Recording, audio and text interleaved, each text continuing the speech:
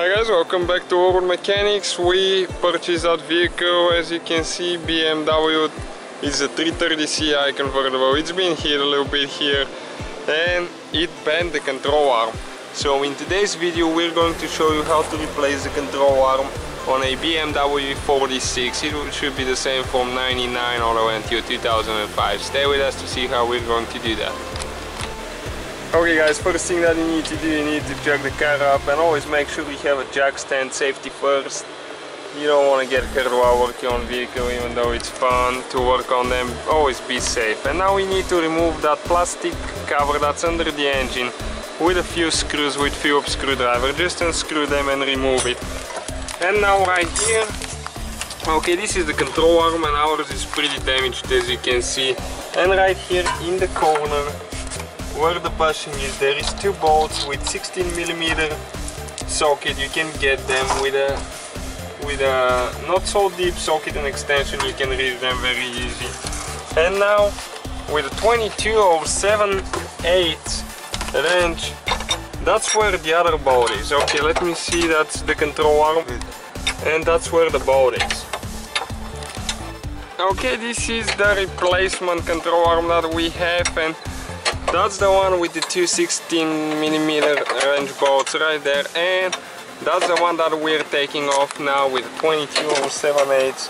And when you remove the plastic cover, the engine cover, you can reach it from right there. If it's spinning, you need to use a hex key in the middle. As you can see, you can put a hex key right here just to prevent it from spinning, so you can take the nut off. Okay, right there, we took the nut off. As you can see, that's a big nut. And now we need to proceed to this bolt. There is one more right here under the hub. Let me show you. Okay, this one right here. So the same procedure. And now this one you can remove it with an 18mm wrench. Again, if it's spinning, you can use that hex key in the middle of the bolt. That way it will not be spinning and you'll be able to remove the nut off. Check. Okay, this is the nut right here, so we remove that one, and now you should be pretty much ready to go. So if you get the hammer now, and just you need to first turn the steering wheel to the left all the way. Okay, now you just get the hammer and tap it a little bit. Try not to damage any other parts in the way. So that bolt came off. Now we have one more right here, so we need to just jiggle it a little bit and hit it a few more times.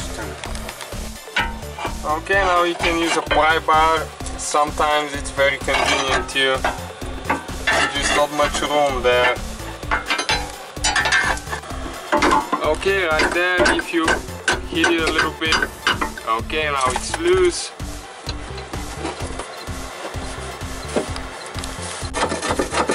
Okay, right here, as you can see, it's pretty tight fit there, so you just need to move it left and right, and eventually it will come out of there.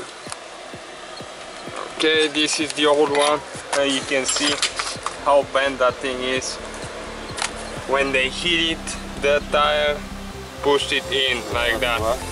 So this one, we are going to install the one that comes with the bushing. It's new bushing, so we're not going to replace this thing this time, but always check your bushings. And we have a video on our channel how to replace them, because it will be easier to do it now than later. If you have any questions, guys, let us know. Don't forget to subscribe to our channel and give us a like for about 5 new videos every week. Thank you for watching us.